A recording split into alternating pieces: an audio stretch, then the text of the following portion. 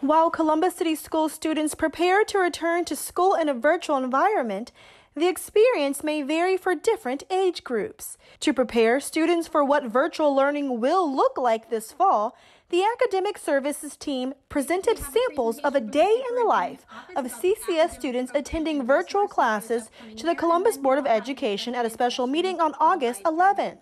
The team presented examples of what remote learning could look like for elementary. We can see that she begins her day with a morning meeting.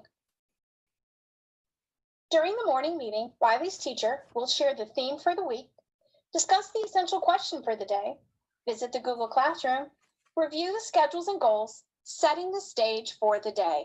Middle, setting a culture of learning will be key to success. And high school students. Each of their days were different. And you know what? That's okay. During the presentation, the academic team explained how the district will track students' attendance during remote learning. To watch the full sample of a day in the life of a CCS student attending virtual classes, go to our website, www.ccsoh.us,